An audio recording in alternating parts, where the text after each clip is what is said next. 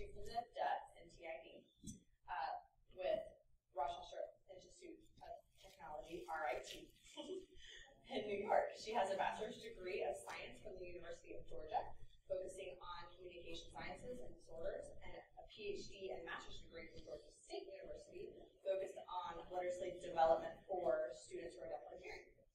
I also added this in. She's also a recipient of the Panara Award. I just found this out. I think it's really cool, so I wanted to share it. The Robert F. Panara Award is presented to an outstanding individual who has contributed much time, energy, and creativity to the field of educational support for students who are deaf or hearing. And she just won this award, and I thought that was really cool to share. So, yeah, it's really awesome. Additionally, she's a certified teacher of the deaf with 14 years of experience teaching students for deaf and hearing from ages 4 to adulthood. Her belief that all teachers are literacy teachers is a foundation for her research with the Center for Education Research Partnerships regarding content area, math, science, or social studies, vocabulary instruction, focusing on Latin and Greek roots and affixes, as well as reading comprehension strategies such as prediction and summary creation. So, I'm a really good keynote presenter, you guys. Good morning. I get like 15 extra minutes. We might actually get through the whole presentation, potentially. Of course, I'm a teacher of the deaf, so I have all of these things to tell you, and I have this much time to tell you it in. You're more than welcome to take pictures of slides, but I know you guys also have this on my binder, which I don't even know what that is, but it sounds amazing. I also submitted a bunch of what I would just call helpful documents. They're not necessarily attached to the presentation, but I'll reference them as you go along, how they're connected, but they're not really part of the presentation. Also on Twitter, if you do Twitter, that's my handle if you'd like to follow me.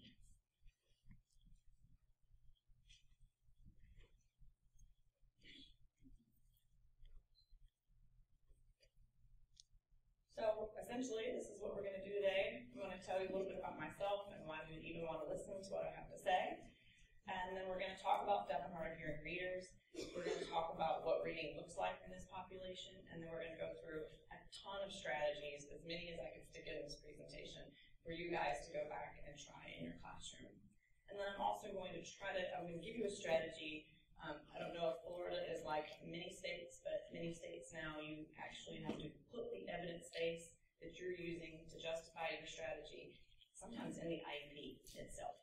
So if you guys are in that position, I'm going to talk to you about what you do when there's not an evidence base, but you feel pretty certain that that strategy would work for your student.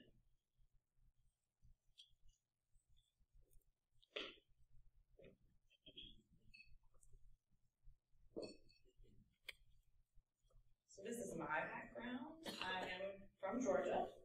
I grew up in Georgia, and then while I was in Georgia, I went to the University of Georgia, and I was in the speech-language path program there, and that just wasn't for me. But in the state of Georgia, you have to have a master's degree in deaf ed, and we don't have undergraduate degrees in deaf ed at all. So I know, eyeballs just got really big. We don't have that in the state of Georgia. So you either have to go and get a teaching degree in something else, and then become a teacher of the deaf, or you take the path that I did, and you go to the speech-language path program, always knowing that you're going to eventually be a teacher of the deaf. So I got my degree in the speech-language path world, and in those programs they train mostly speech-language pathologists, teachers of the deaf, and audiologists in the same manner in that 4-year degree area. And then you break off when you go get your master's. So I got my master's in deaf education at Georgia State, and then my real education started, of course, because I actually went to teach and was, nobody told me this part, and nobody told me that part. And so I taught in K-12 schools for 6 years, and then I went back to Georgia State and got my PhD with the illustrious Dr. Susan Easterbrook, who, I'm sure you've read her works, is the language and reading lady. So. But she's retired now, and she's actually the chief editor of the Journal of Deaf Studies and Deaf Education.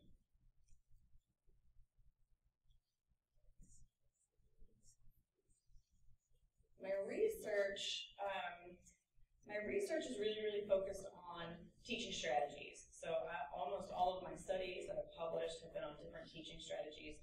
I work with 2 different age populations. I work with really, really young students doing storybook interventions to increase language.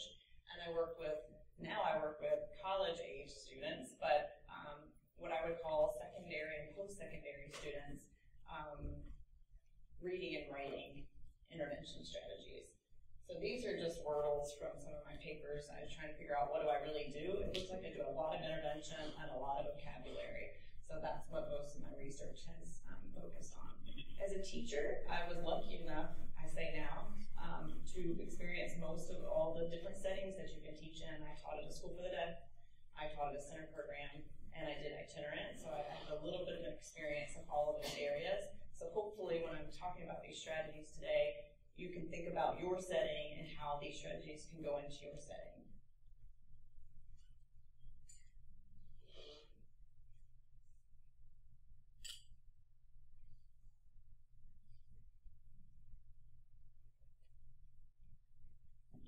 I know I'm not telling you anything you don't know, but when you think about whether or not we have an issue amongst a group of people, we have to look at what is the national, what is the normal rate of illiteracy in the United States, and then what is happening with our population.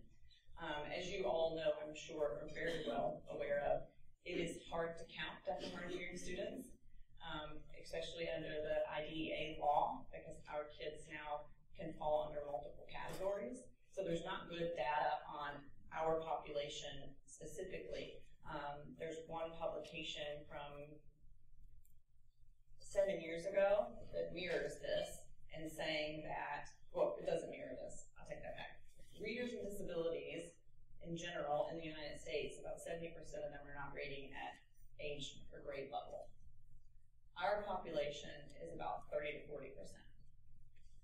So it's an improvement upon the population in general.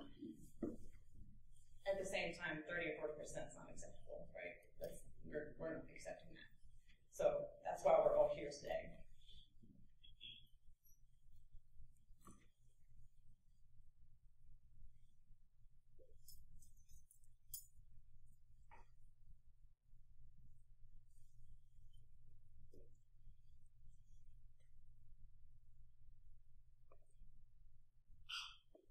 So these are the types of things that a college reader has to be able to do. And we can, college reader, adult reader, however we want to look at it. We do know that with all of the standards and the changes that have been made in the recent years, everything is about college and career readiness, right? So here's our college students and what they have to do. So they have to understand the topic, and then they have to analyze and synthesize a text. They have to read about things they don't know anything about and learn about it while they're reading it. And they're reading on average 150 to 200 pages a week. So that's a lot. So this is where we have to, this is what our kids, our students need to be able to do when they come to college.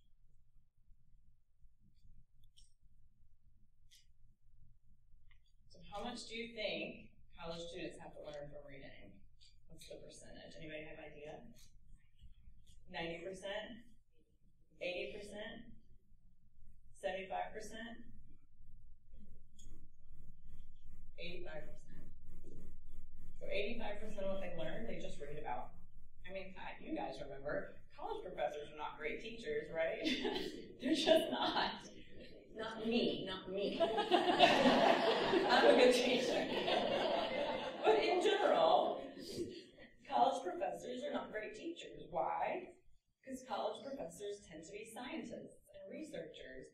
And I'm a trained teacher, but when I went to go get my PhD, going through with other people who weren't trained teachers, we had one class on how to teach adult learners. And it was pass-fail. One class. So college students really are learning from what they read. And also if we just talk about world knowledge, so things that you know about the world, 95% of what you know about the world comes from reading. Not sitting down and reading a book, but things that you take in through print throughout your day. So that's a lot.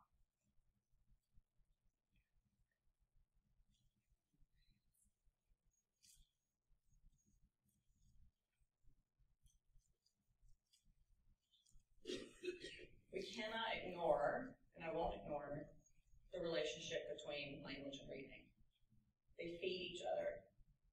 The more language you have when you get to school, the better reader you are. The better reader you are, the more language you take in. So we're not going to ignore that piece. We're just going to put it here and hold it. We know that that's part of what we do.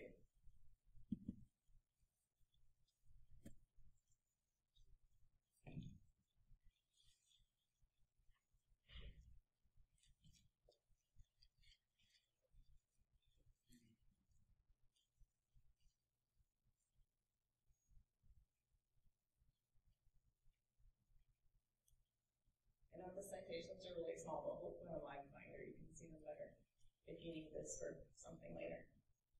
So everybody, maybe not everybody, a lot of people thought that the cochlear implant situation was going to change language learning for deaf and hard of hearing students.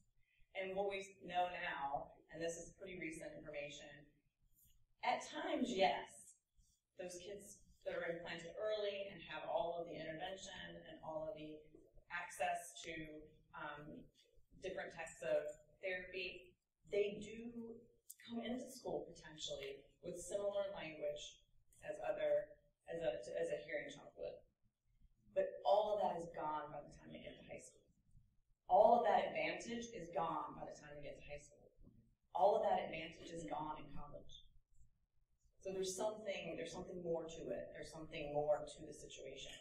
So they still have a smaller vocabulary than their hearing counterparts.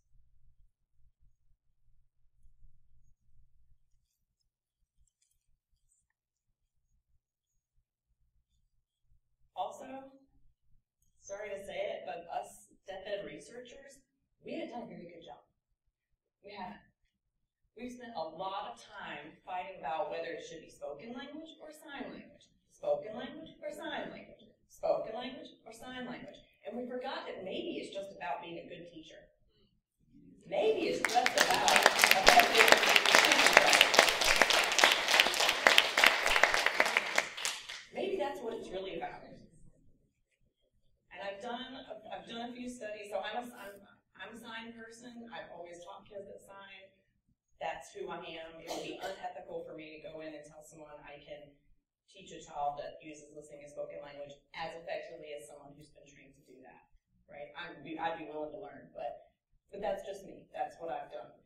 So I decided, I don't know if you guys are familiar with the radical middle, so I'm part of that group. Woo!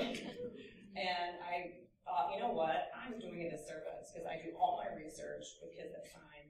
And I'm not even looking at this population that uses spoken language. And so finally I was able to do a study where I had a teacher using sign, I had a teacher using listening and spoken language. They implemented the same strategy, and guess what happened? Both groups learned. Both groups learned. So it really was about the teaching strategy and not about what the modality was or the language was.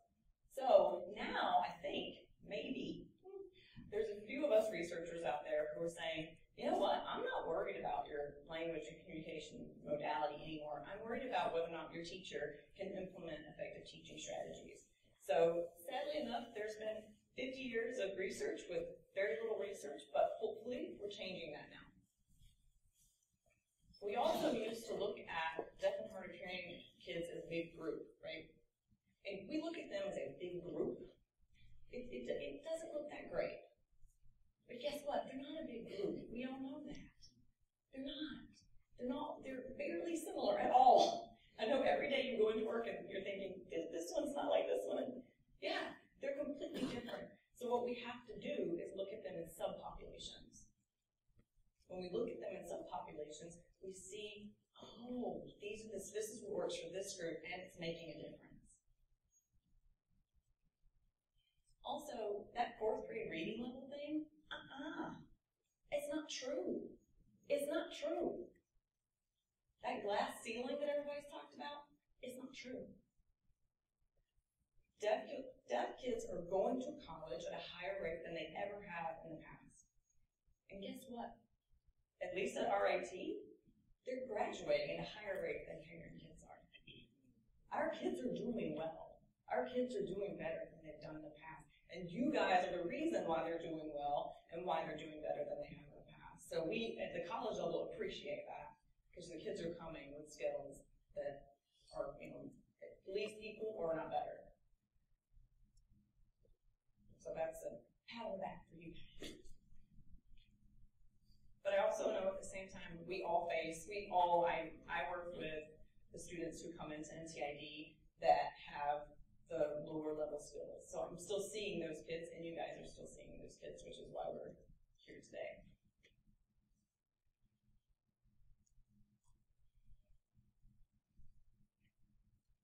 So what do we know about deaf and hard of hearing readers?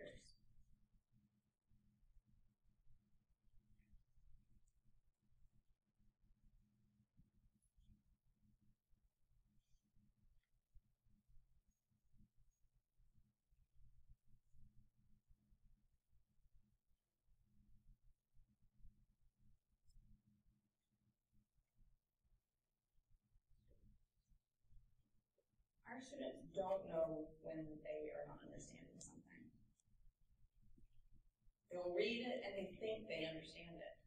If you think you understand it, then why would you worry about trying to figure out what you misunderstood, right? So they're not aware of their misunderstandings. They rely on pictures.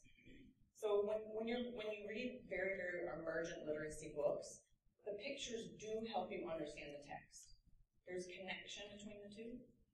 As you get older, the pictures are often not tied to the text at all. But our students will still rely on those pictures because it's one of the strategies that they have. So it doesn't help them anymore. They're looking at the picture and it's not helping anymore. They tend to be passive readers, so they'll read, but like we said, they think they understand it, so they're just kind of reading to get through it. This is something that is very exciting to me, but in K through 12, they might spend 12 months a day actively engaged in print. And I wouldn't feel too bad about that, except for in the general ed population, it's still not good, but they spend about 25 minutes a day actively engaged in print. So our kids are getting half the time. But they have to read. We have professors and teachers that'll say, oh, well, they can't read it, so I just sign it to them. No, you can't do that. They have to read, and we all know that. They are distinctly different populations, and they read in distinctly different ways. And as a teacher, I think our job's not hard enough. We have to know all those different ways that they're reading and that they're using their strategies. But that 4th grade class ceiling is not true. It's not true of all of our kids, and we need to throw that out and stop talking about it, because it's not true.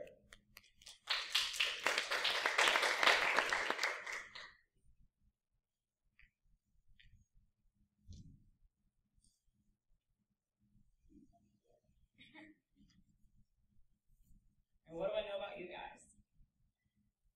I know you have to use evidence-based practices in your classroom. I know you have to have that evidence base ready if someone were to ask you for it. And I know that we don't have that. Sorry. We're working on it, right, guys? My researchers in the audience are working on it. It is our evidence base is woefully inadequate. But we're working on it.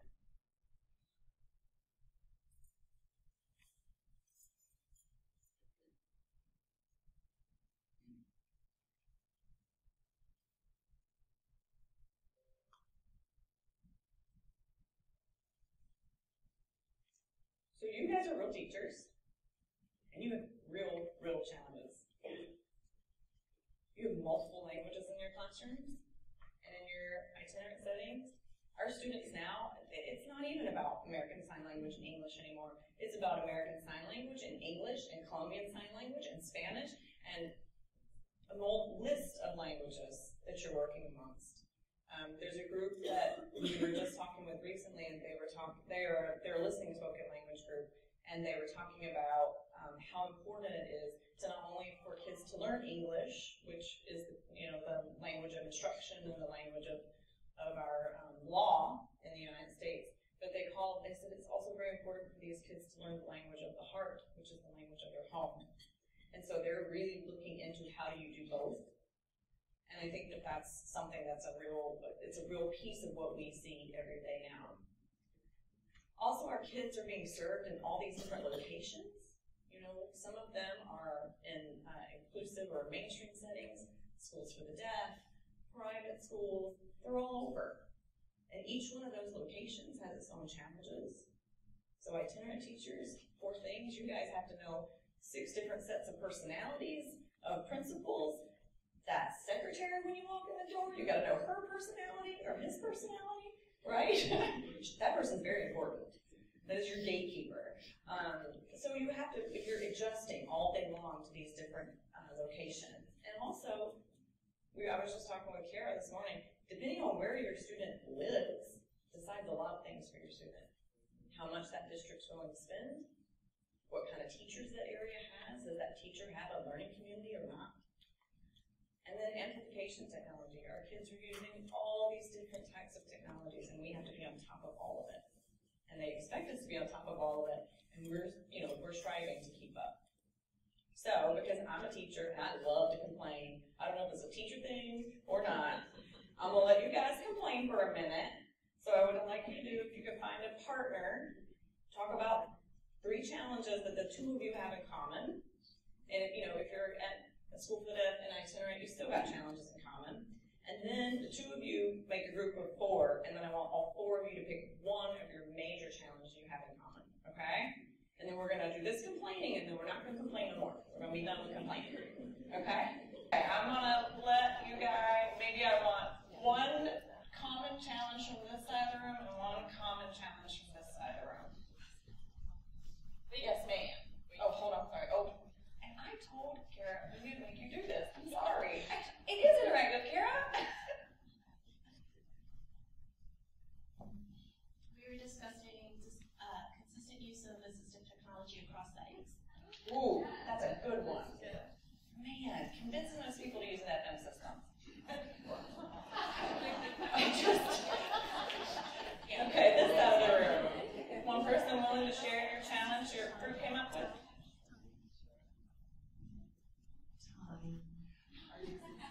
Okay, yeah, time. Yeah, you guys aren't going to like me after this. Everything I'm about to talk about takes a lot of time. Yes, time is a huge challenge. Huge challenge. Too much testing. Too much testing, so there's not enough time left to teach. Too much testing. All right, so we got our complaints out. Now we're ready, right? We're open-minded. Complaints have fallen into the negative energy space, whatever that is. Okay, we're ready. Here we go.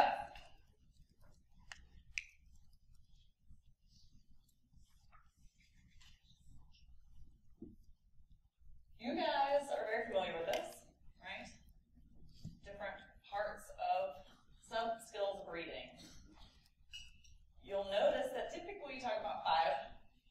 We talk about those big 5 here coming along until you get to, motivation. Yeah, well, National Reading Panel just threw that one out. So, we don't know if you can change motivation. We don't know if you can influence motivation. We'll just ignore it. It's fine. It's fine. But you guys know that motivation is a big piece of whether or not our kids are going to be engaged in reading. So I'm going to leave it there. I'm going to tell you that researchers don't like it. We can't measure it, so we're not going to touch it. That's how it works. But first thing we're going to talk about is phonemic awareness, and that's for little kids, right? But for older kids, we call it word study. So how I've structured this presentation is I'm going to give you a strategy. I'm going to give you what you would do maybe with a younger child. And I'm going to try to give it to you in English and in signs, so you get both spoken language and sign language. So I know you guys are doing all of those things. And then I'll give you strategies for older students. So it'll kind of go back and forth, back and forth. I'm trying to hit everybody's needs. I probably won't hit everybody's needs, but I'm hoping to do that.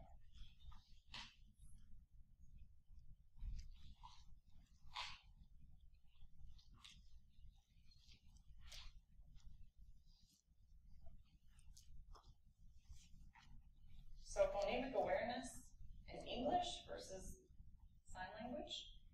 In English, you could present 2 words. You have a target phoneme, present two words. One word, you have the target phoneme, you say it correctly. And in one word, you say it wrong. And the student can slap the table for the wrong one. Okay, so that's an activity that you can do. If your kids, I have taught students, which slapping a table would be not a great idea. So if you can do whatever works for your students, just slapping, you just would get them too excited. So if you can do whatever you want, but them recognizing those two different sounds when you have a target phoneme is what you're after.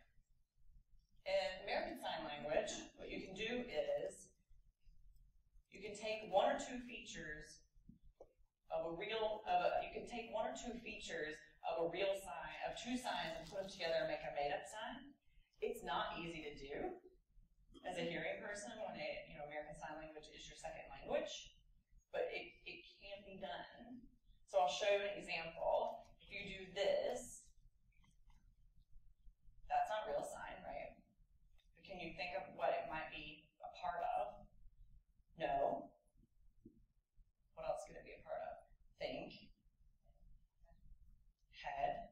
Don't know. Okay? So when you're having them do is really looking at those 5 features, right? The handshake, palm orientation, location, movement, non-manual markers, and playing with that. And I tried to describe each one of these strategies in enough detail in the slide where you could recreate it in your classroom if you needed to.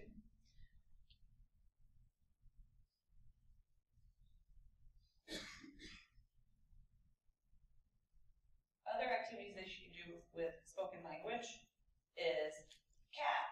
Replace the and it becomes at, right? Initial sounds and rhyming. All activities that you can do. I don't know if you guys are using a lot of visual phonics in this state, but I just took a visual phonics training, and yeah, it makes sense to me. And so what the research says, and you've got a bunch of citations there, is that deaf students with no functional hearing, young deaf students with no functional hearing, can do these activities with visual phonics.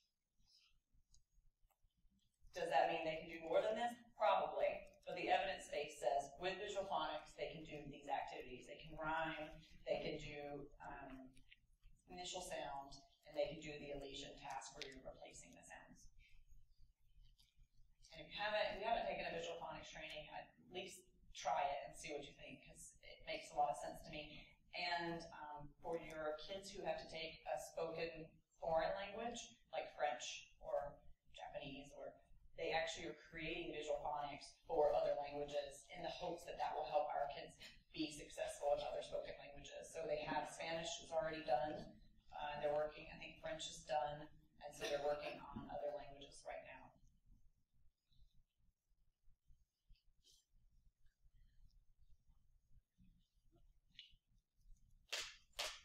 In American Sign Language, what we can do is talk about signs that are phonologically similar. So if you had the sign all at the top, your phonologically similar sign would be cracker. Same location. And these little pictures come from, all of a sudden, the ASL clip art. Hamel used to sell it, if you can find it. And they have all of these little pictures that you can use to make games and flashcards and different stuff.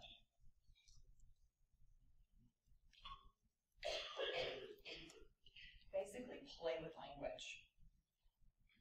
Play with language. Hearing kids play with language all the time. I mean, that's how we get the word selfie, and that's how we get all of these new words that come out and are put in our dictionary every year, is because people play with language. They follow the rules of that language, but they play with it.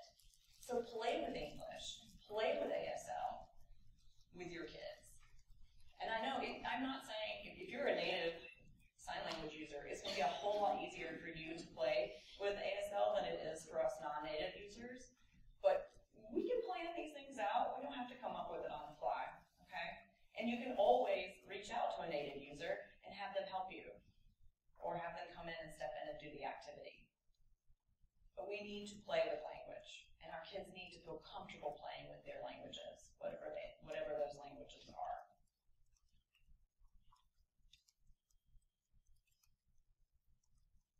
Now we're going to pop over to decoding.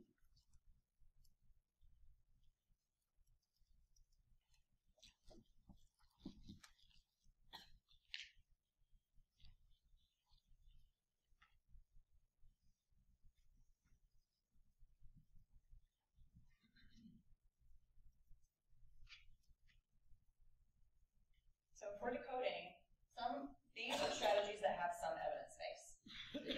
You have your studies behind them, and you can bring that into your meetings or to your boss or whoever you're having to defend yourself with. Visual phonics is quickly becoming probably going to be our first evidence-based practice because there's so many people doing research with visual phonics right now. Lexicalized fingerspelling and chaining, and then iconic and semantic representation. And I'll go into each one of these more in depth. And then that is the link for the Foundations for Literacy curriculum. I don't know if anybody's using that in this state or if you've been to one of their trainings. Yay! Yay! Awesome. It is the only published curriculum that we have in FEDHH that has research behind it at all. There's a lot of curriculums out there in FEDHH, none of them have any research behind them. But this one does. So you can feel pretty confident about it. They've been working on this curriculum for, it took, oh man, 15. 7 plus the 3. Yeah, 7 plus the 3 before that. So 10 years, 12 years to get this curriculum up and going. And to create that evidence base. So let's talk about visual phonics. What it looks like is that it works for kids from preschool to middle school. And it has to be paired with instruction. So it's just a tool. It's not a curriculum. It's a tool. It's a part of a bigger piece, right? So visual phonics has been paired with the Foundations curriculum that Georgia State and other universities developed. It also has been paired with reading mastery, which I don't know if anybody uses reading mastery, but it's been paired with that in the research. And we're not really sure how it works, to be honest. It just seems to work. What we're seeing now in the research is that the kids can you can ask a child, like an older child, how do you use visual phonics to help you read? And they're not quite sure, they're not able to answer it, but I'm willing to do anything if it seems to work. So, that for me is good enough. So if you have a chance to do a visual phonics training, I would highly encourage it.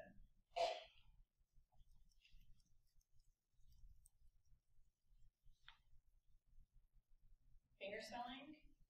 So for some deaf, hard of hearing individuals, fingerspelling seems to be a phonological code for them. We're not really sure how that works, but it seems to have that kind of connection to their reading.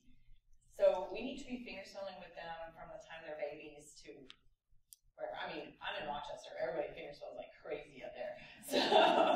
So we're good. We have all the fingerspelling. If you want to come visit us at NTID, there's so much fingerspelling. The Rochester method still has its effects in our area. Fingerspelling is a big part of that regional sign language situation there in Rochester. But when you fingerspell, you're going to want to spell the word, connect it to a picture, spell it again, connect it to the print. And we're really looking at the shape of the word. We're not really worried that they, at least initially, that they get every letter in the fingers when they produce it back to you, that it has every single little letter. Because over time, that just becomes that word.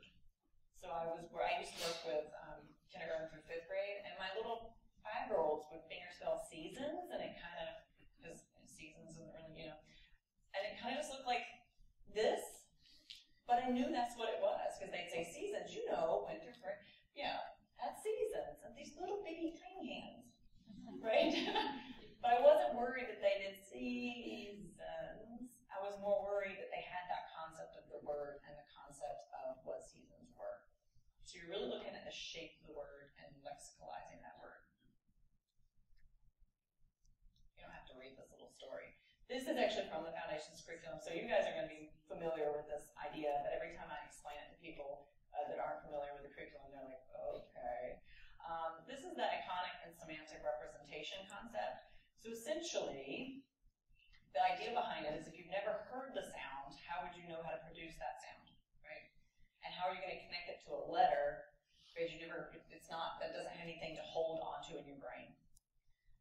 So what they decided to do was create an experience that would elicit that sound from the child.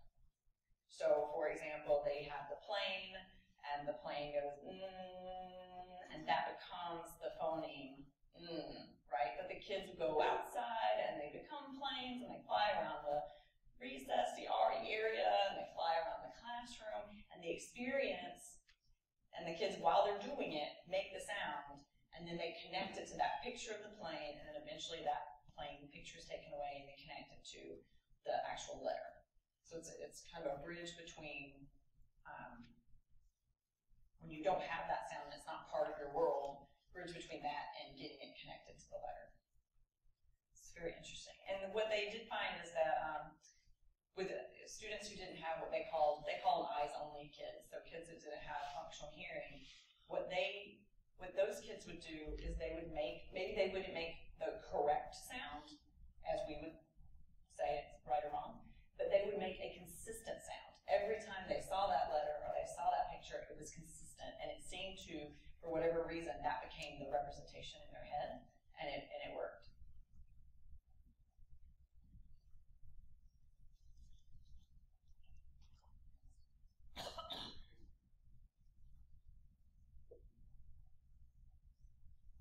For older kids, we need to start going beyond the letter, right? They can't read a word letter by letter by letter. So now we're talking about morphographic or morphological decoding. So decoding words in parts. This is where a lot of my research has been. So we know that after they are about 10 or 11 years old, about 40% of the text that they come in contact with will have words that they can break down into the morphemes and put back together and have a definition for the word. And that a lot of words that are in academic areas like science and math can be decoded this way. And there's two different types of morphemes. So there's the morphemes for younger kids that look like this.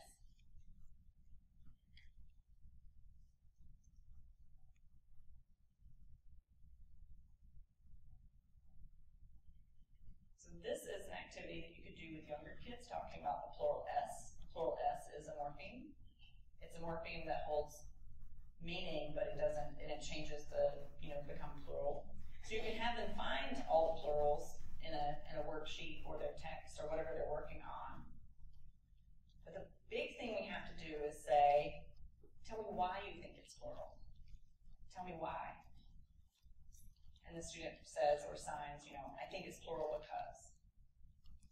And we can, this part, I think it's plural because, we can provide that language. We can put that language out there for them and let them just plug in their thoughts. We can scaffold that piece of the language, but we have to ask them why. We don't do enough of asking them why. Why do you think it's this way? Why do you think it's that way? And we can do these, I call these sentence frames. I'm not sure if that's what everybody else calls them. But we can give them these sentence frames so they can just plug in their thoughts. For older kids,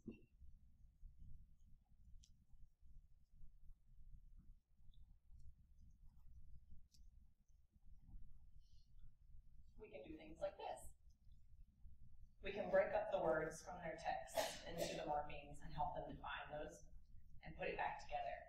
So if we teach just there's a list of Latin and Greek affixes and roots. We can teach that to them. They can use that to, while they're reading, they come upon a word they don't know, they can pull that information and get some information about that word. Is it going to work every time? No, it's not going to work every time.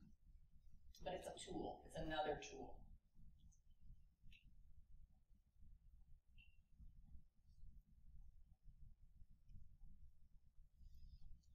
Next up is vocabulary. Vocabulary is the most heavily researched area in FED. Why? We like it because we can measure it as researchers, yes. We can measure this thing. We're being honest here. This is who we are. I never thought I would be a researcher when I went back to get my PhD. want to research. I just want to research. But we do like things that are clean and easy to measure because that's how we get published, and vocabulary is clean and easy to measure.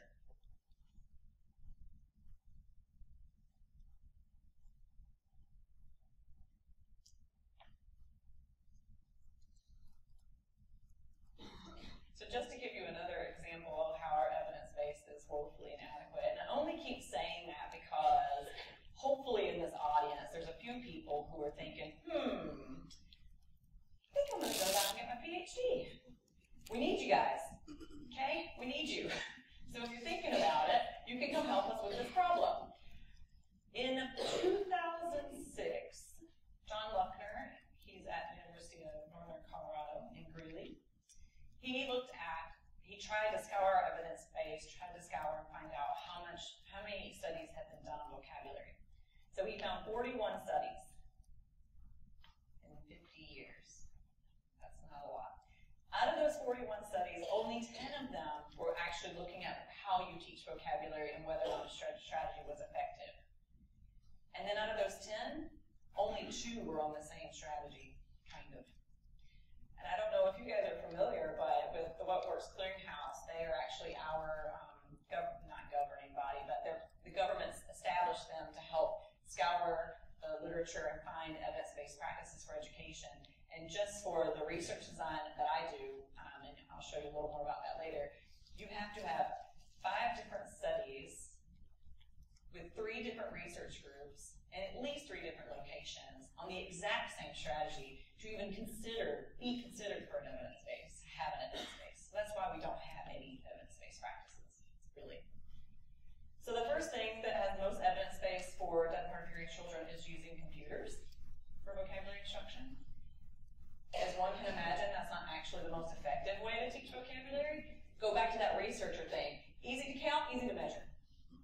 Computers take the data for you. Because I can tell you, as a researcher, a good research assistant's hard to find.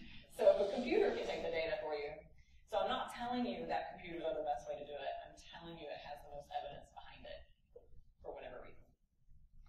Interactive storybook reading, repeated readings or viewings, repetition, explicit instruction of all components of a word, tiered vocabulary and chaining. We'll go a little more in depth with that.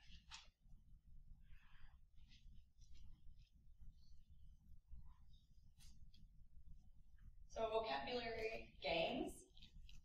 Games are great. Computer games are great. Guess what? Teacher still has to be there. It'll break time for you. The technology is not effective if it's not mediated by an adult. So it's really, really critical piece of it. If you, this particular website here, if you go to this website, and I try to list the websites out on the link, on the slides so you can look at them later, they actually have vocabulary games in sign language there that they've created. Now understand, it was made in Georgia, so I'm pretty sure there's going to be some signs that you guys disagree with. I know specifically for Northeast, it's a very different, they're not really different, but there are some different signs, so understand that it is made in Georgia. But there's some pretty good games there for younger kids, just to learn basic signs, and good for families too, something they can do at home.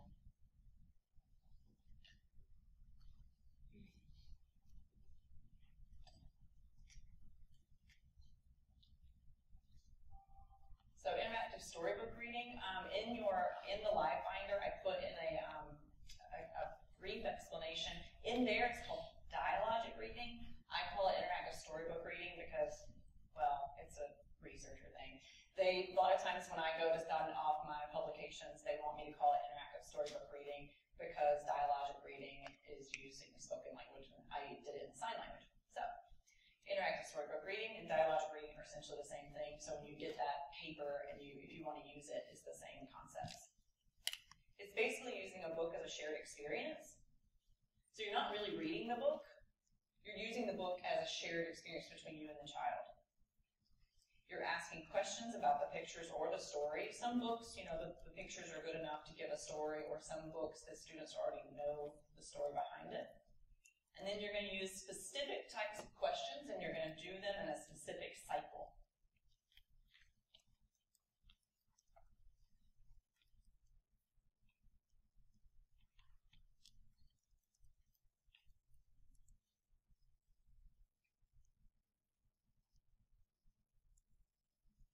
So these are the types of questions you can ask or going to ask. Completion, recall, open-ended, WH, and distancing.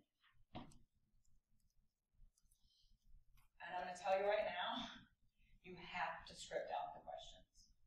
You have to do it. Don't think that you're going to be able to just pull them out of your head as you're reading with the students. It's not going to work. We looked at 2 teachers of the deaf, one using sign language and one using spoken language, and they almost 90% of the time used WH questions. So they didn't use any of the other types. And we know that the open-ended questions and the distancing questions are the ones that are actually going to get that language, that rich, decontextualized language that we want from our students. So you have to script it out. So story time's not going to be easy anymore. Got to script out these questions. What we've done in our studies is we've tried to do each question type maybe 5 times during the book. And what you do first, before you start to do this, is you go to the book and you pick out, what do we want my students to learn? Do I want my students to learn a specific words? So we've done mostly vocabulary words because we worked with young kids, preschool level. But you can also learn, teach word meanings. So we've done word meanings with young kids. And you can also teach language structures. Because the point is, you're asking the question to elicit that word or that structure so that the child has many opportunities to practice saying it or signing it during this interaction. And you do this same activity the same way 3 or 4 days in a row. And it is not fun for you. It is real boring for you as a teacher. I'm going to tell you, teachers are like, I don't want to read this book again. But it's really fun for the kids. Because guess what? By day 3, they can predict what you're going to say. And they're like, oh, yeah, I can't wait. You're going to ask that question. I'm going to have the answer. They're pretty excited about it. They love it. We hate it. Oh, well, right? It's not about us. As much as we want it to be, it's not about us. It's about them. So these questions you're going to write out, and you're going to remember the question is going to pull the language out of the child. So if we want the child to say, like one of our target words was axe, because we did Hansel and Gretel. When you say, what is dad carrying? You're wanting the child to say axe. Okay? And here's your sequence.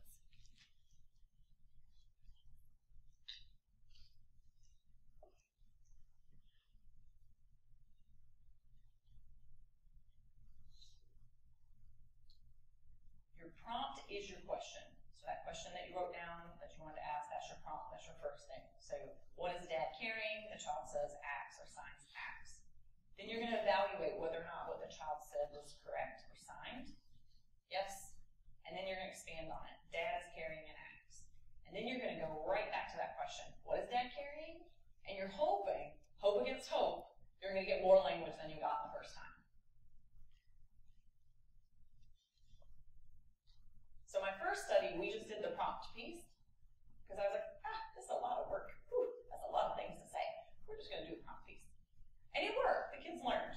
The kids learned vocabulary. It worked. They were kindergarten through 2nd grade. It worked. The second time around and third time around that I did a study, we did the peer part. So these are kids that are in, pre-K. Well, these kids were in pre-K. This is a 20-minute lesson, 15 to 20 minutes. They had 35 questions that we wrote. So in 20 minutes, if you do this entire sequence, they have almost 60 times to say the word or the sentence or whatever you're trying to target. It's amazing how much more opportunities this provides. Teachers have a hard time coming back to this last prompt, but I would heavily encourage you to try to follow it the way it is set up, because it really does matter. It is not fun for us, I'll be honest, but it really is important, and the kids really, really like it. This is a strategy really supposed to be done in the home, so if you can advise parents, this is a really good thing to be done in the home. And you're basing all your questions on pictures from the book, so you're going to look and see what you can find, and axe is one of our words. We did 3 nouns, an adjective, and a verb. And we had at least 1 fingerspelled word for signing kids and for the spoken language kids. So they did the same words, I guess, obviously, if you're using spoken language, not fingerspelled. But it didn't seem to matter. They both learned equally. For older kids,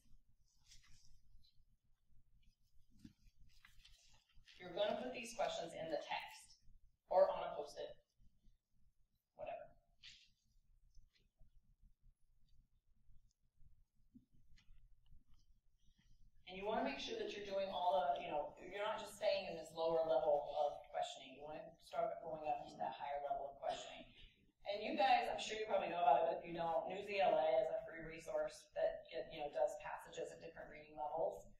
We've used it in a lot of our studies, and we use it at NTID because they have a lot of STEM stuff. But it's a pretty good place to look. So this is what it would look like. You have your passage, and then you put in your questions. So they read a little bit, and then you're asking, what is a fast radio burst? They read a little bit, and then you say, eliminate means what? Right? So you have these, you can have them written along the side, or you can have them on post-it notes on the side, and this actually helps them, it keeps them actively engaged in what they're reading.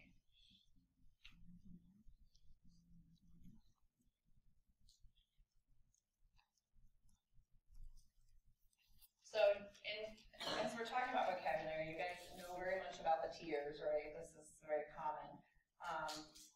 So our first tier, our middle, that's our high frequency words, right? That's our words that apply to all the content areas that your students might be taking courses in.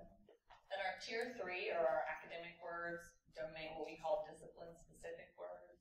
They're going to be low frequency. The kids are not going to come in contact with them very much while they're reading. And then we have our basic vocabulary. As teachers of the deaf, we want to be teaching here. We want to teach in that tier 2, and we want to use the tier 2 to teach a tier 1. So pairing those words together. Right? And then we want to get up to that tier 3 as much as we can. But we also want, a lot of times maybe we can negotiate with our general education teachers and say, what words do they absolutely need to know out of this list of 20? What do they absolutely need to know?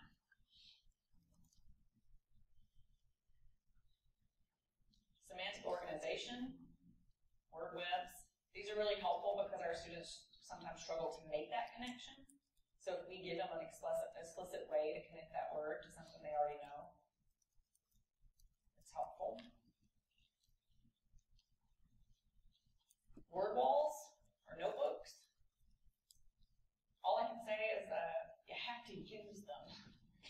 Like, they're real cute, real pretty in your classroom, but you have to use them. You have to plan activities with them. You can't just stick them on the wall and, yay! You have to use them. And once you use them in activities and games or whatever you use them in, you'll see the students use them on their own. But they're not going to use it on their own if you don't show them how. We have to show them how. So don't just make them cute, make them useful, right?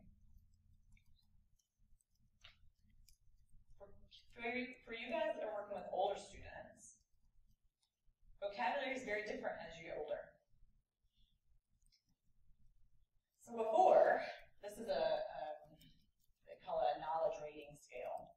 So you give the kids the words down the side, and then they decide how much they think they know about the word. When you're reading narrative as a young child, you can kind of know a word and still understand what you're reading. When you get older, that's not true anymore. You have to deeply know a word to understand what you're reading.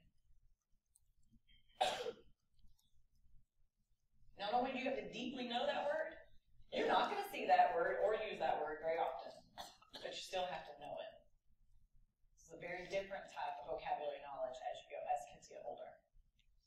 And then to complicate it even more, because we just love to complicate things even more, all of a sudden, that table that has 4 legs and holds up your books or your food now becomes a graph in math. So we're like, yay, we've got the everyday words. No, now they mean something different. So we have to reteach some of our everyday words because now they mean something different. So vocabulary for older kids is different. So what can we do for that?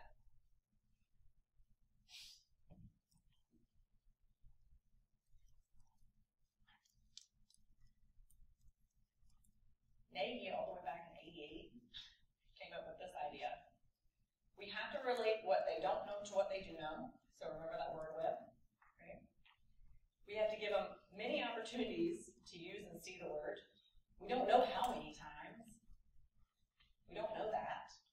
We know kids with learning disabilities have to see and use the word about 30 times before it becomes part of their internal vocabulary, but we don't know for deaf and hearing kids how many times And then we have to have meaningful use of that word. We have to use these words in higher order ways.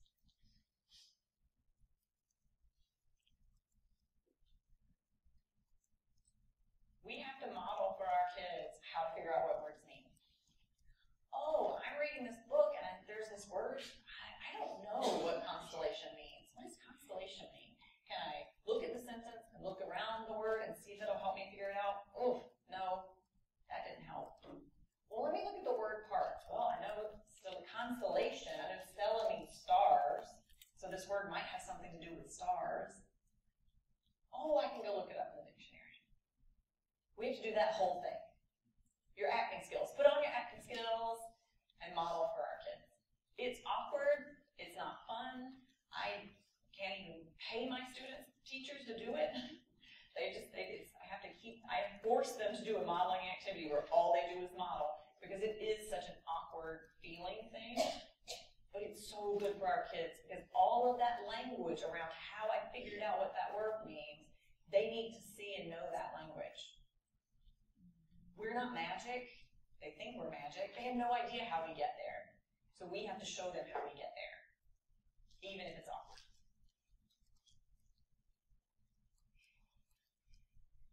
Fisher and Frey say, wide reading. Our kids need to read and read and read and read and read. A ninth grade student has to have 88,000 words in their internal vocabulary to tackle the text. Ooh, at ninth grade level. Sorry. Little trigger finger there. Got a little happy. So our kids just need to be reading, period. If they read on their own an hour a day, 5 days a week, they would hit 2 million words. Out of those 2 million, they probably would retain about 2,000. That's better than I can do teaching one-on-one, 2,000, right?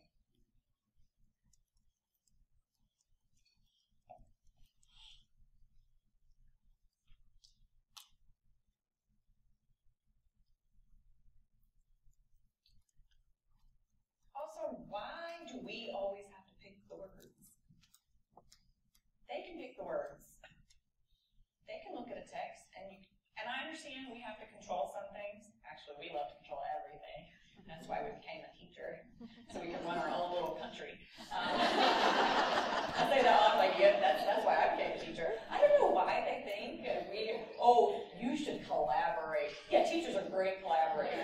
Yeah, that's why we got into this, so we can collaborate. We didn't get into this to collaborate. We got into this to run our own little country. Right? Except for some of you are probably lovely collaborators. Maybe it's just me. So if we have to control it, maybe they pick 5 and we have 5. But think about this. They're picking the word. They show you where they found it. They tell you what they think it means. And they tell you why it needs to be on their list. Now they have buy-in. This is their word. They wanted to learn.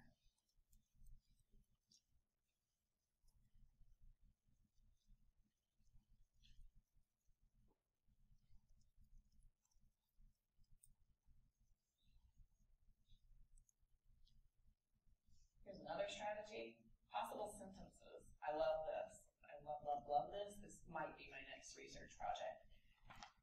They have a list of words. I just made up some teachery words over here. They define the words. They put them in pairs. So they put 2 words together.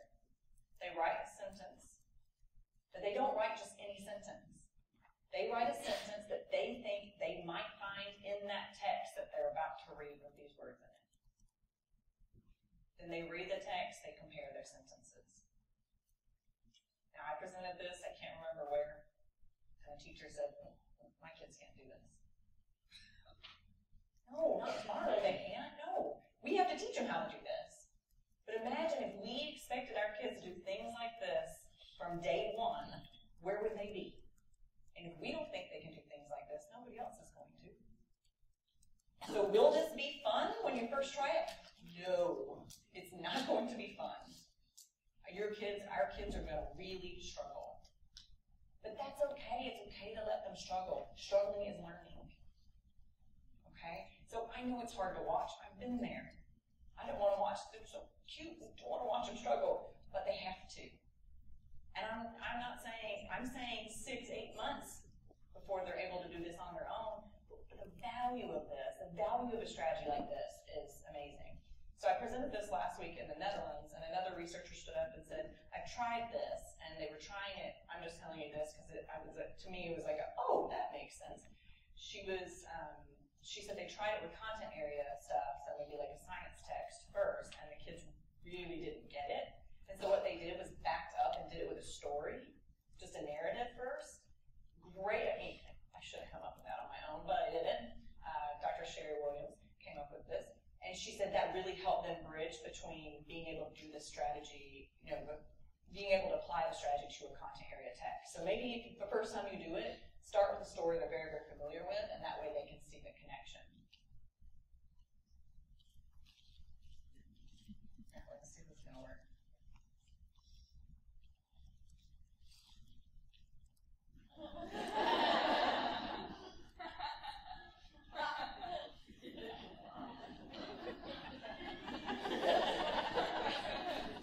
Oh, he's not done. It gets better.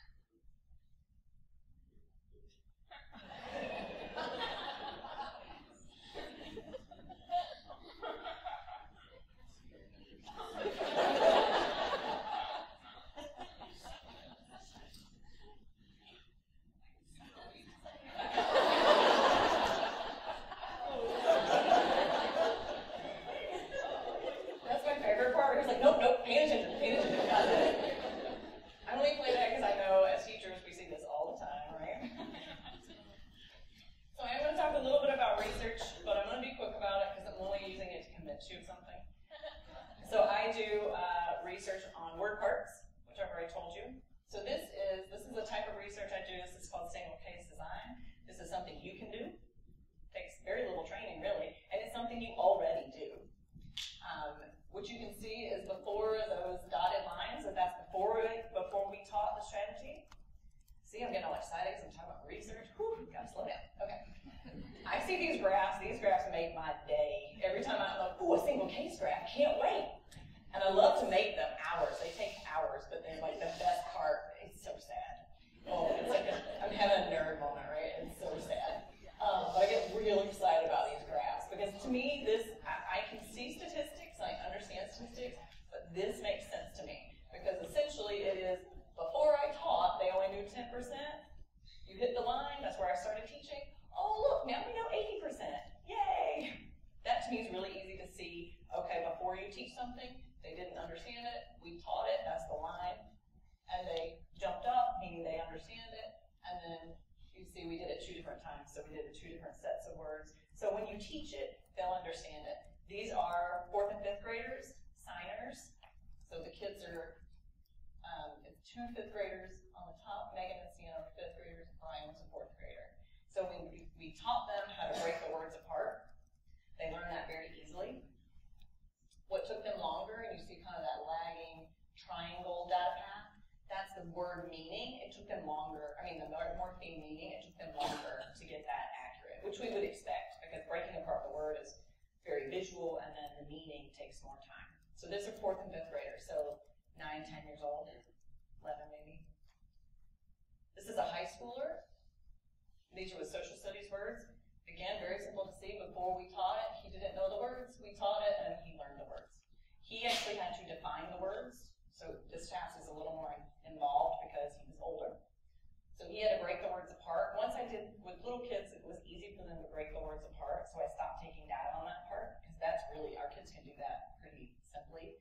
But this is actually, he had to define the words. So this is your high schooler. Here's your college kid in science. So I'm just saying, 4th grade through college, social studies, science, and regular words, this seems to be a strategy that works for kids, or for our students. All of these kids, now I will be quite honest, they were all signers. So it could work differently for a kid that uses listening and spoken language, but I wouldn't suspect that it did. It would. But this is the same thing.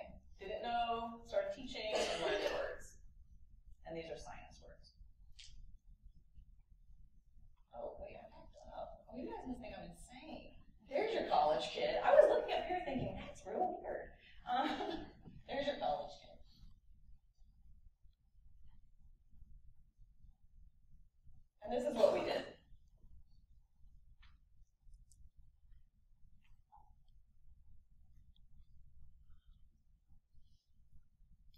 We taught them the word meaning. We taught them the morphemes and the morpheme meanings. We taught them how to break it apart. We showed them how to put it back together. We taught them the rules for breaking apart and putting it together. So there's 12 rules that you can teach. And then once they put it back together, we help them look at the sentence around it to see, oh, okay, does my meaning that I came up with make sense?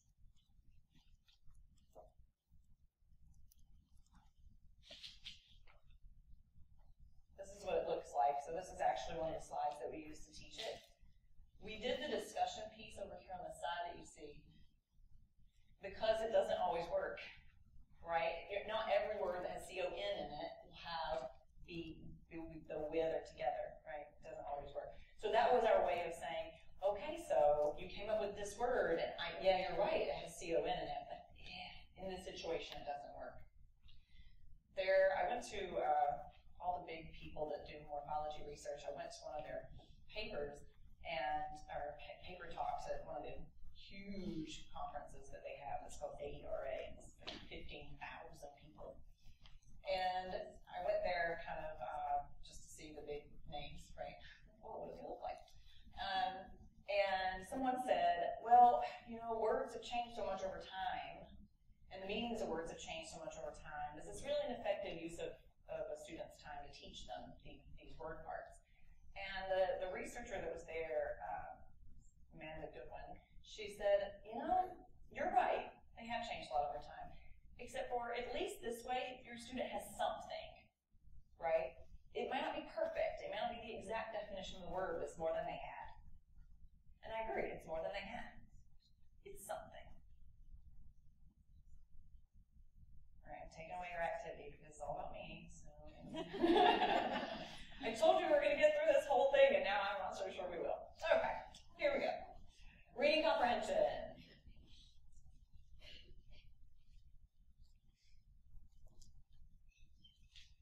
We're not going to ignore the fact that grammar and reading comprehension are tied. We're going to talk about it for this moment. We have to teach our kids grammar. We have to. We know if they know the words, that's great, but if they don't know how the words relate to the words around them, we have a problem. So we need to be teaching grammar, and grammar has an influence on reading. Vocabulary is the most consistent predictor of reading achievement for deaf and hard of hearing kids, but you remember about us researchers? Why do you think that's the most consistent? We never really looked and we never really measured their grammar accuracy because it's hard. So we measure vocabulary because it's easy. We can count it. Grammar's hard. I think they're just now, really starting to look at grammar interventions for little kids, and it's messy, but it's working. What they're doing is working, but it's really, really messy. And I'm glad I'm not part of that group, because that's hard.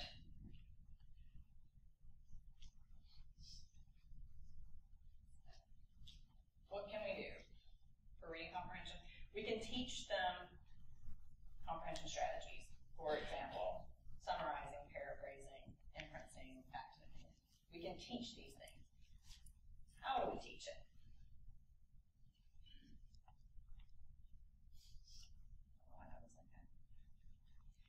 So, you could give out a passage. This is a teacher passage, obviously. But you would give out a passage to your students, or you give a passage to your one-on-one if you're an itinerant, and you'd say, write me a summary.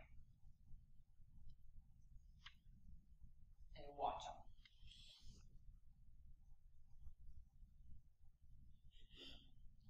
What do they do when they try to write that summary? What skill do they already have? Is there something they already have that we can capitalize on? A lot of times we look at what our students don't have, what they can't do, what they aren't doing, but what are they doing? Did they skim it? Did they read it? Did they write on the text as they were doing it? And then ask them, what did you do when you were writing that strategy? How did you find the main idea? Was it hard? Was it easy? That way we can find out what they already have. Let's capitalize on their strengths, right? Talk about deficiencies too much. Let's capitalize on their strengths. And then what do you do?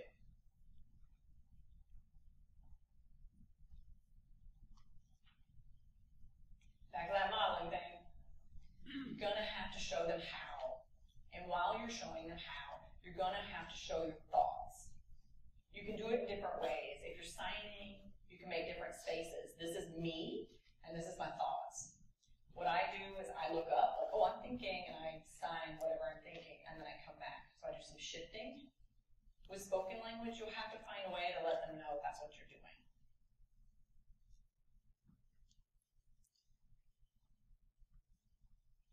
And then you practice. Guided practice, right?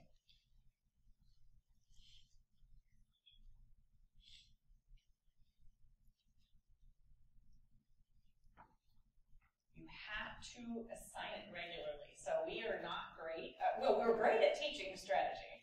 We're not great at revisiting that strategy again and again and again so that they're using it over and over again. We need to make sure that we find a text that aligns to that strategy, so they're forced to use that strategy. Because one of the things that we haven't gotten really good at is getting to the point of telling them, okay, so here's this text, it has this type of structure, so what strategy might be your best option? We don't get to that piece because we work so hard on the strategy. But then they don't know how to pick from their toolbox, right? We have to help them pick from their toolbox.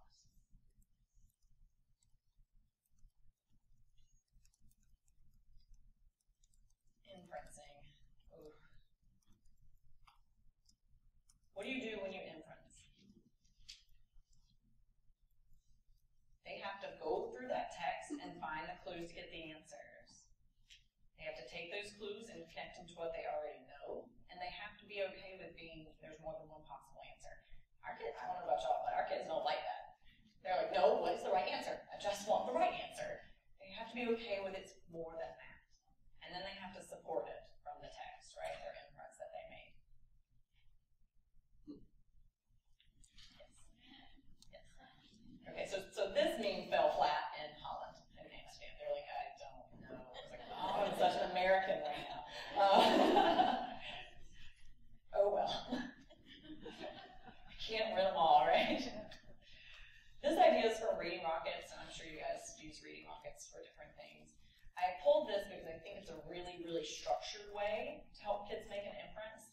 I didn't change it because I borrowed it, but if I was actually teaching this, I might change it says, I say, and so, because I'm not sure for our kids that's clear enough.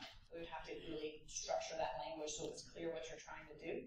But you put your prompt in the first box, and then they go through and find all the information in the second box that's going to help them answer that question. And then they add their own knowledge about what they just answered in the third box. And then in the fourth box, they're actually citing the evidence of what they need to, what supports their idea.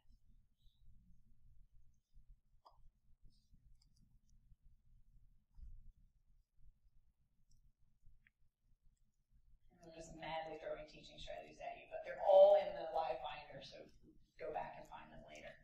This is a study that we did, and it's called Comprehension, Check, and Repair. We replicated this study from another research group. What it is they break up reading, they go through a reading passage, and they find places to stop. You can set it up if you want. We let the kids pick. They go through and they read up to the point that they maybe put a star. They're going to stop here. And they ask themselves, did I understand what I read? If they feel like they understood it, then they write an I know or I understood statement. If they don't feel like they understood it, they write a question about what they were reading. And then they keep reading, and when they stop again, they go through the whole process, and they also go back up to see if they can answer any of the questions that they had before. So it kind of looks like this. You have your passage. They stop. Did I understand what I just read? Yes. I understood that fast radio bursts come from other galaxies. They stop again. Did I understand? No. And then they write a question. They can write on the text if you have a paper, or they can do it post-it notes. So when we did this is what happened.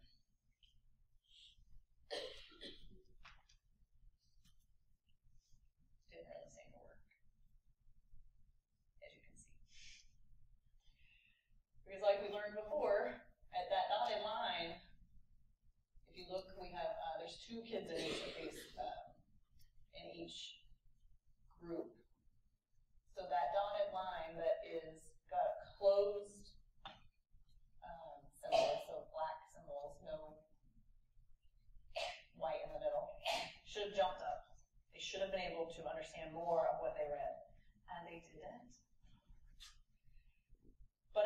convinced that that the strategy didn't work. I think it could have been possibly that when I brought this to our research group, that when we do studies, we bring them to a group of people and say, what do you think? How did we get these results? So we can contextualize what we have learned. Different thoughts. I do a lot of research with an astrophysicist because at NTID we have people of all disciplines working in one building. And so the class that we were doing this in was an astronomy class. And there's potentially they just didn't have enough background knowledge to tackle the text. I mean, I didn't know what fast radio bursts were, so how much would I have learned too? So when you're working in isolation as one person and you're thinking about your own thinking, maybe you just don't have enough background knowledge to learn from what you're doing. Also because you can see we didn't do the strategy. These classes meet 2 days a week, and because the strategy didn't seem to be working that well, we didn't want to keep eating up the kids' time doing something that may not be working. We only did the strategy for 3 or 4 sessions. So maybe they were still concentrating so hard on the strategy that it didn't help their comprehension because the strategy wasn't internalized yet. Maybe. And maybe it just doesn't work. I mean, there's that piece, right? It might just not work.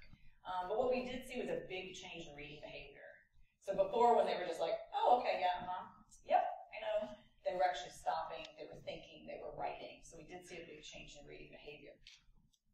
What was also interesting is you see that top line, they're kind of separated. That line is where we asked them how much they thought they understood from what they read. Right? So they did grossly overestimate how much they thought they understood. Like, I understood 100% of what I read, really understood about 10%. But what you'll notice is that the 2 lines track. Meaning that when they didn't understand something, they at least assumed, okay, I thought I understood about 70% of it, and really I understood about 7%. So they tracked along. So even though they still overestimated how much they understood, they still were aware of some of what they were misunderstanding. So that was very exciting for us because we wanted to know if they were recognizing when they didn't understand things.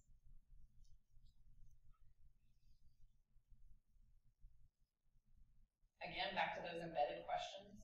You can ask reading comprehension questions too, so not just for vocabulary.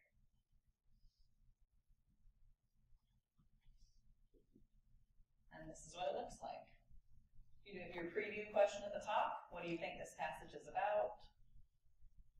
And then you have add your other questions.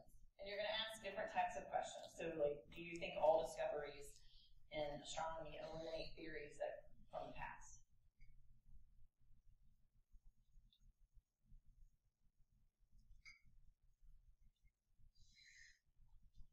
It's also important for us to teach story elements. You guys probably already know this. You're going to want to teach them what characters are, setting, the plot, That's a very important thing for our kids to know, and this has evidence behind it that it helps them understand what they're reading.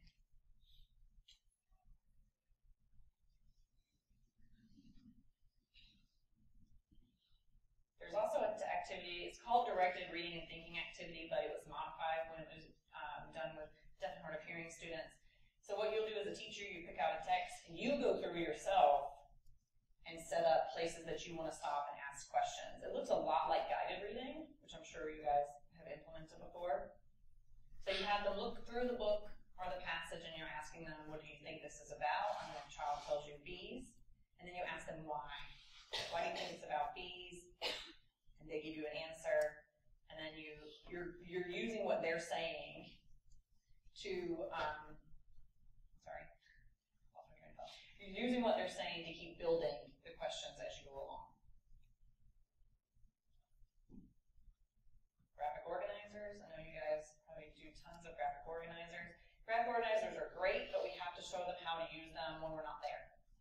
Which graphic organizer do I pull out and use, right? So that's our piece. And we can do graphic organizers with young guys and with older guys, but they have to know when to use them. Visualizing, asking them what they see in their head, that movie that they're making. We should ask them questions about that movie because maybe that movie's not accurate. When I was teaching a student the story was about a squirrel. I can't remember exactly. And this was in America where kids see squirrels. I know there's countries where there's no squirrels, so that's understandable. But this was here, and there's plenty of squirrels for kids to know about. When I asked about the movie in my student's head, he had a pink bunny there because his pink bunny at home was named Squirrel. Okay, but had I not asked, I wouldn't have known that there was some misunderstanding happening based on him having that fixed meaning for squirrel. It's important for us to ask. For our older kids, things get complicated.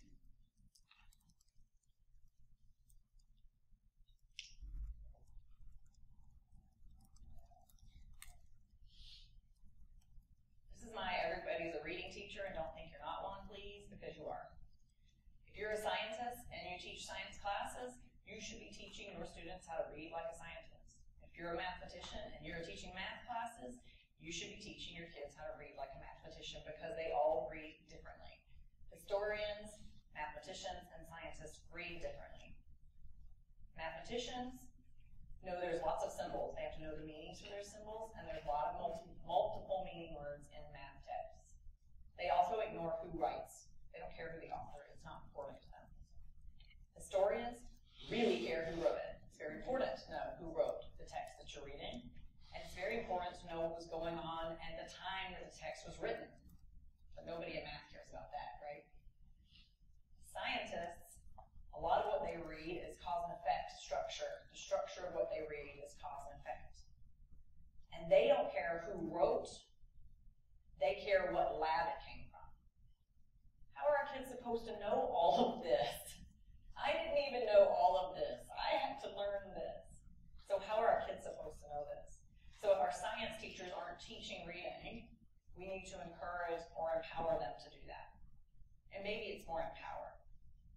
English language arts teachers can't do the whole gamut, right? So what can we do to help reading comprehension in older kids?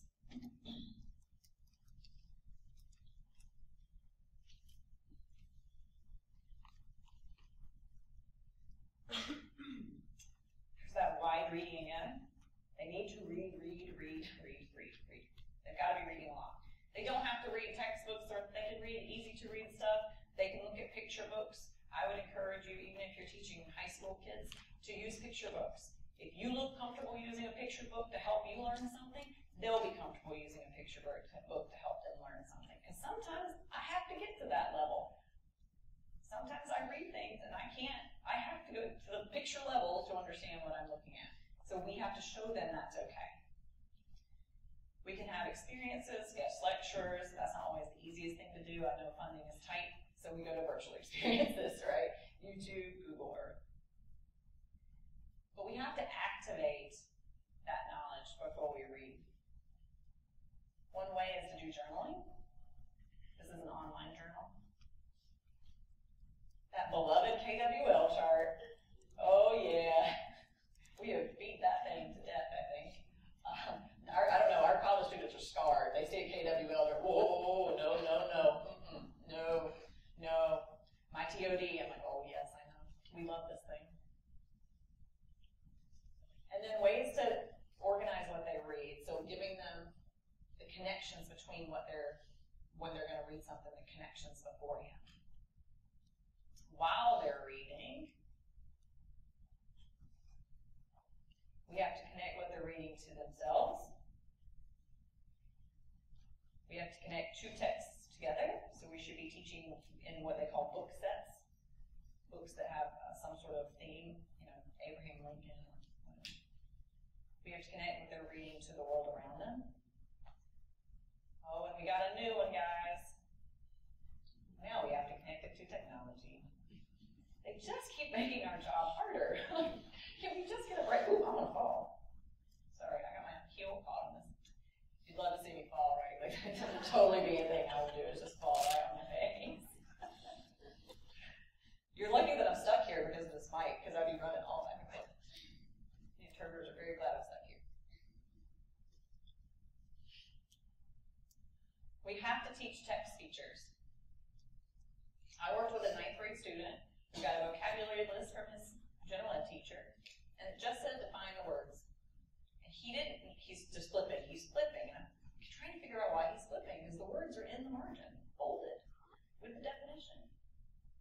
we never knew they were there. Nobody ever just said the simple thing of, that's right there, that's the word you're looking for. So just teaching them how textbooks in particular are set up.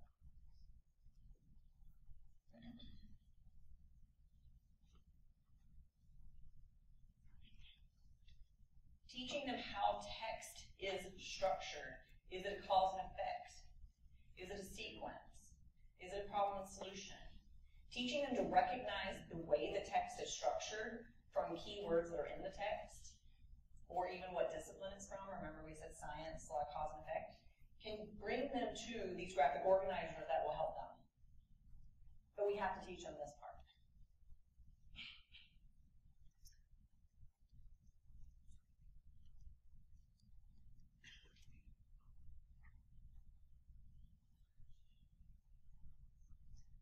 So back to the research a little bit. So remember we did that study and we thought maybe because they didn't have enough background knowledge, that's why that strategy didn't work. So we went back to the drawing board and we found this strategy, collaborative strategic reading. And I do believe that you can do this, in an itinerant setting. You're just going to have to be the strategic reader that works along with your student.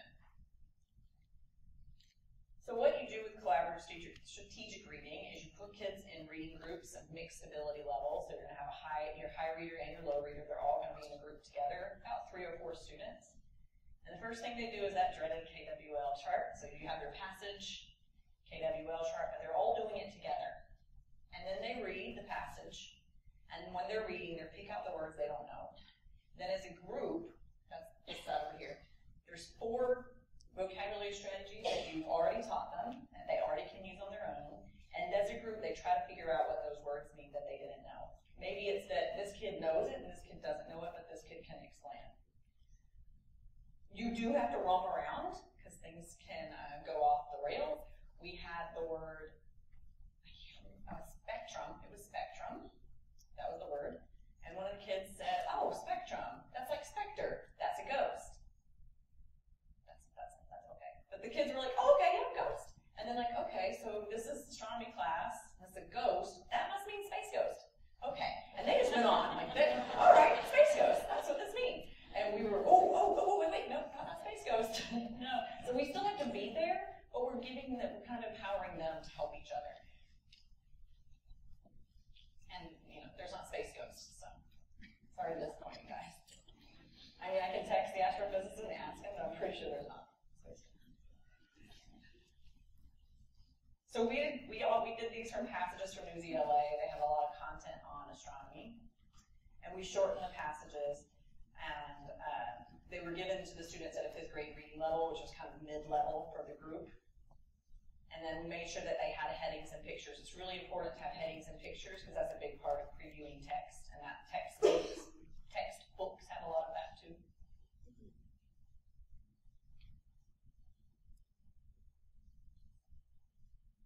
And what we found was, this looks all researchy, basically it didn't have a significant impact on their reading comprehension. But we're not throwing the baby out with the bathwater. I think we measured reading comprehension. It's the way we measure reading comprehension in this particular study. We just did overall reading comprehension, and I'm not sure that doing this for 13 weeks is going to improve their overall reading comprehension. I think it probably improved their understanding of the content for that course. And we didn't test that, so we're actually doing it right now again, and we're testing the content of that course.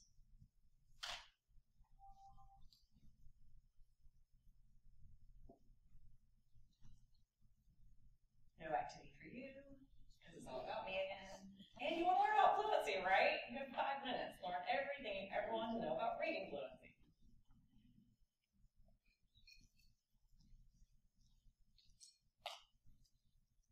Kids that use spoken language, you can do running records, oral reading fluency, that's the words per minute thing. You probably see this heavily used in elementary schools. Computer-based assessments, Ames Web, they have all these different ones. And maze activities. For kids that sign, reading fluency is a real puzzle for us. Some of the things that we can do with kids that sign is use their silent reading fluency as an indicator rather than their through the air reading fluency. We also can do these slash tests. So they're slashing where the words are. Maze again, I'm about to show you maze if you're not sure what that is. And then the sign reading fluency screener. So this is a maze. And if you notice, as you're reading along, there'll be 3 words in parentheses, and they have to pick the correct word. And they have 3 minutes, and they get as far as they can go. What I will say about this, because I did use this when I was teaching, you do have to teach them how to do this, because it's not a natural activity, right? They'll get to parentheses, they just don't know what to do. So you have to teach them how to do it. But once you teach them how to do it, they do well. This is being used heavily in a couple of schools for the deaf out west. Rocky Mountain, in Colorado. Really, we don't know that much about fluency. Just be honest. You can do repeated word lists, like repeated readings of word lists. You can do repeated readings of passages. You can do both. And we really don't know. We know for hearing kids that the fluency, when they're reading something, that word per minute, that's a predictor of their reading comprehension, right? So that's why they use that task so often, because it's a whole lot easier to measure than actual reading comprehension. They use it as an indicator of their reading comprehension. But we don't know with kids who are deaf and hard of hearing if it really is an indicator of their reading comprehension. We don't know that for sure, because of the way that our kids read is different. So one thing that you can use, and this is in your, and another thing I put in your packet is there's some talk now about doing repeated readings of common phrases. So I put on the live binder, I sent in a common phrases where you can cut them out, flashcards. It's just something so when they see those phrases, it becomes a chunk of text that they can quickly go through. And also, be part of, like, you guys do they call it bridging in Fairview, but that concept of multiple words and a different number of signs, you can do that practice really quickly. And then I also put this in your binder, and this is the sign reading fluency screener. It's not going to mean much to you just looking it up here. It's a little 2-pager action, front and back. And what you do is you give a kid a book at their independent reading level, and they sign the book, and you look for these different aspects. What they found in the literature or the research that behind this is that the score that they get on this is correlated with their actual reading comprehension. So the belief is that these parts, for a signing kid at least, are part of their reading comprehension. So roll, shift, all of that is part of how they read. And so what we've been really successful, some people have been really successful in using this to write ASL goals for reading. Because you can find their weak areas, and very specifically, like maybe they don't use classifiers at all, or they use them very minimally. You can use that. So this is in your live binder too, the front and back. And there's also a set of guiding questions that go along with this to help you separate out what is the use of space versus sign space. So those questions, they really help me. Even when I use this, I still have to go back to those questions to make sure I'm thinking about the right part.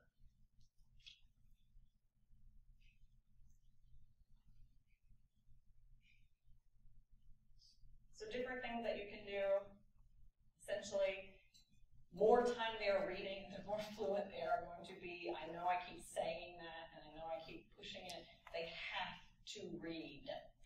I know it's hard to watch sometimes. I know sometimes you just want to get it out there. They have to read. But you can have them make their own goals. They can graph their own thing. They can graph their own successes. Okay. If we had time, I'd have you summarize what you've learned today with this beautiful acrostic, but we don't have time. But you, on your own, if you want to, you can totally do it. And then you can always email me with questions or needs. If you need evidence for what you're doing, I'll help you find it. I'll send it to you. If you're interested in research, doing research in your classroom, I'll help you do that. If you want to get your PhD, I'll help you get there. Okay, I'll advise you, I'll help you, I'll support you. The sad thing about RIT, we have really weird email addresses. Don't ask me why. It's not just our names like everybody else. We have these weird ones. So that's my really weird email address. And you're